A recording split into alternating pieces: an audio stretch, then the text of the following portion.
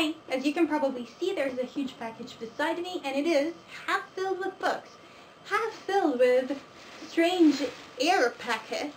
I went ahead and divided the books into a booktube-induced pile and a personal interest pile. Of course, I do have a personal interest in the booktube-induced pile, but I especially got these because of great reviews of these that I saw here on BookTube. First off, we have The Night Circus by Erin Morgenstern, which I got due to Hardback Books Please review. And there's been a huge hype about this on BookTube, so I'm sure you've heard about this so much. I don't need to say anything about it.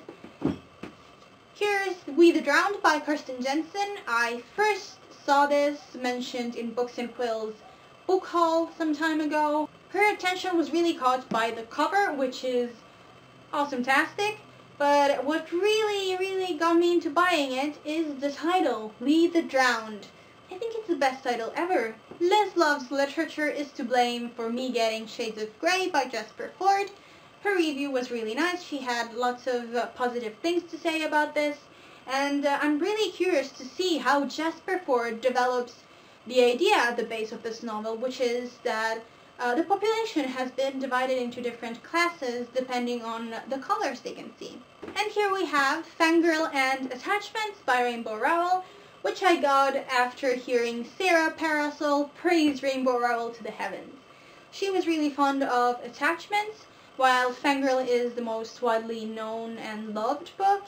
So I'm really interested to see if these are going to live up to the hype. In the personal interest file, we have A Long Way Down by Nick Hornby. He's supposed to be a humorous writer, and I really need a lighter read from time to time, so this seemed like the ideal option. Everything is Illuminated by Jonathan Safran Foer. Foer is one of my favorite writers, although I have read just one book by him, so I really needed to put him to the test, and I'm starting by reading Everything is Illuminated. Also, on a more superficial note, I love this cover. People have lots to say about movie book covers, but I am in love with this.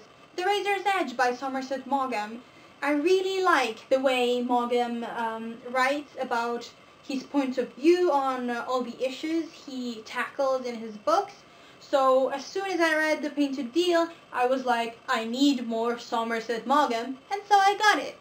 Aldous Huxley, The Brave New World. I think everybody and their mother knows about Aldous Huxley and The Brave New World, so I don't need to say anything other than the fact that I've never read this, so I had to get it. Also, I was interested in reading something less famous by Aldous Huxley, so I got Eyeless and Gaza, which is based on his personal experiences. The Thousand Autumns of Jacob de Zoet by David Mitchell. I hope I'm pronouncing the main character's name right, but I have no idea.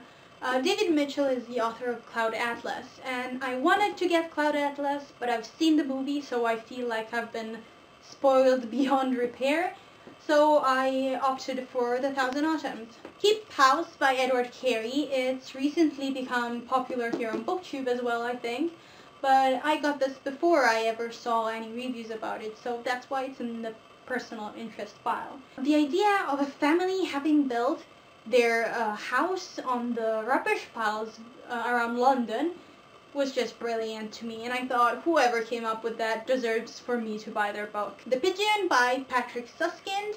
I loved Perfume, so I wanted to read The Pigeon as well. It's as simple as that, and this is so tiny. It's gonna take no time at all if it's good.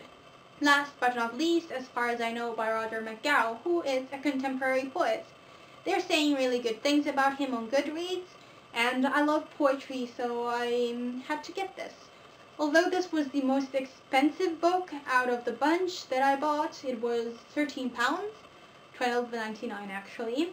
I don't feel like I wasted any money, so I'm happy. That's all the books I have for today. Thanks for watching. I'm gonna stay here, chill out with my loved ones, and I'll see you next time. Bye!